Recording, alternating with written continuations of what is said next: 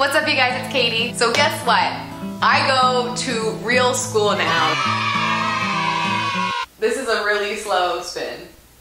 And I'm coming around. Hey, I made it! No, I didn't really make it. Okay. I've been getting a lot of requests recently to do a video kind of talking about what homeschoolers can expect when we go to a real school setting.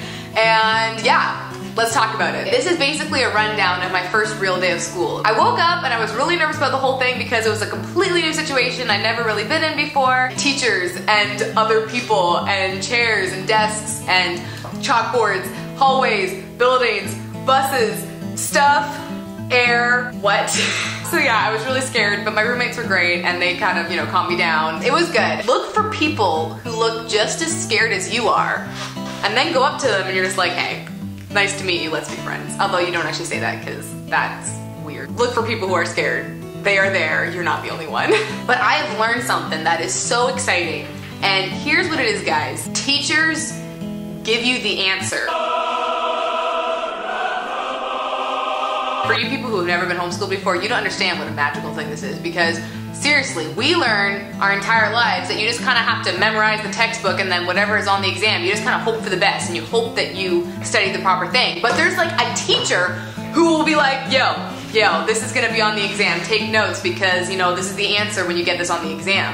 And I'm sitting there like, oh my gosh, this is amazing, what's happening? And I'm looking around and everybody else is just completely normal. I'm like, do you not realize what marvelous things have happened in this classroom right now? Oh my gosh, someone else walking by, don't see me, don't see me, don't see me, don't see me, don't see me. Crap, he's looking, oh my gosh! Seriously, having teachers in your courses actually instruct you on the material is so helpful. And that kind of leads me to another thing I want to say. Go to class, okay? Don't skip class. I have met people where they skip class in order to study for the subject of the class that they're skipping.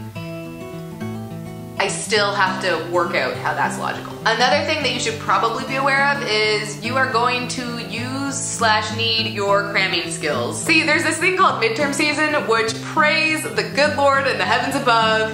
He got me through. I had one midterm where I woke up that morning and had yet to read 4 of the chapters that were going to be on said midterm, but I crammed all day in the library and I got a great mark on that exam. So judge me all you want, but I made it through and I am completely not ashamed of that. I feel like this might be more of a university prep school video than a high school prep school video, but I mean, maybe it's applicable to both. I don't know, I didn't go to high school, so I can't really help you there. Here's a fun story. After my last midterm, and at that point I'd been studying and stressed for 9 days straight, I was so exhausted mentally and physically. When I took the elevator afterwards, I had to sit down in the elevator because I physically could not take the pressure change. I had to sit or else I would have fallen over.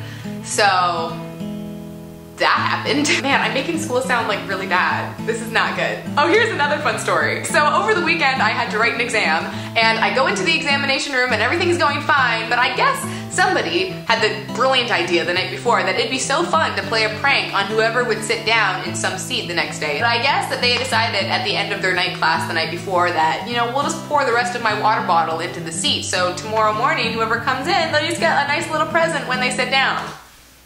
Do you see where I'm going with this? So I sat down and quickly realized that there was something quite wrong. I looked like I had peed my pants now, and I now had to write this exam, and I couldn't go change or fix anything. I just had to now sit with my wet pants and write an hour-and-a-half long exam.